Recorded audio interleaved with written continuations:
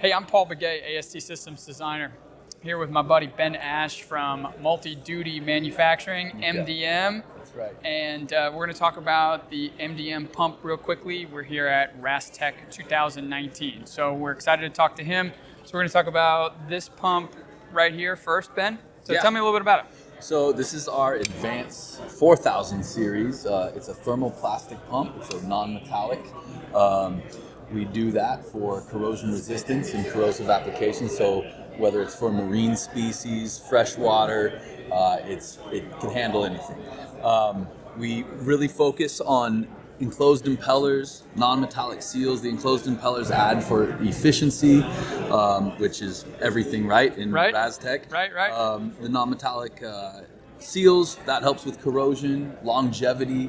Those are just the things we focus on with our line is efficiency, longevity. Great value for the customer. So what's your application that you would use for a pump like this? So we're talking like a 10,000 gallon system, a 5,000 gallon? I mean, just give me a couple ideas. Probably a 5,000 gallon system. I know flow rates and stuff are dictated by the species or the density you have. Sure. But this pump can get up to 200 gallons a minute.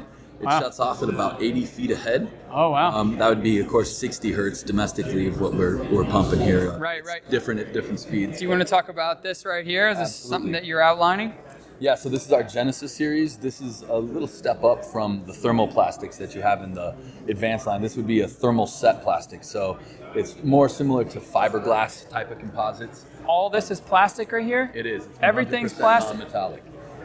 So again, and there are a lot of benefits to that. So what's our maintenance for something like this? Do y'all make it easy? We do. Hopefully you don't have to touch it at all, but there are some wear parts. That would be the mechanical seal. Sure. So 2-3 years of service, and you're probably going to want to replace those. And there's things that happen when it's time to replace them. But and what's all things being equal, not letting anybody really push this harder than it needs to be pushed. What's the lifespan of something like this? A pump like this at low rotational speed, 1800 RPM, this would be a 30-year pump, no problem. Wow. Absolutely. Awesome. Yeah. Well, thanks so much for talking to us, Ben. All right, man. All right. Thanks so much. Tune in.